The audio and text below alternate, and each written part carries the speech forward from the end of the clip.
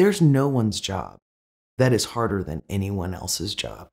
And there's no one's job that's less important than anyone else's job.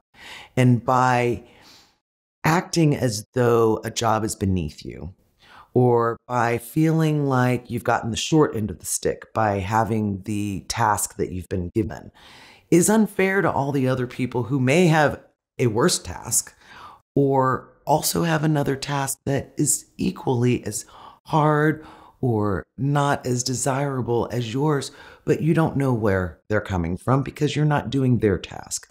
They'll do their task, you do your task. You can all come to the end and have something accomplished.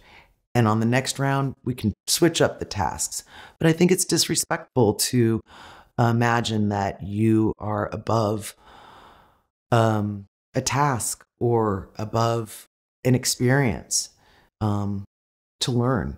And I think that that in the end is actually going to hurt you if you feel that way, because what you'll find is that people won't respect your rise to whatever successes you have if you're not able to show a little humility and understanding and compassion for the other people around you who are also in those struggles.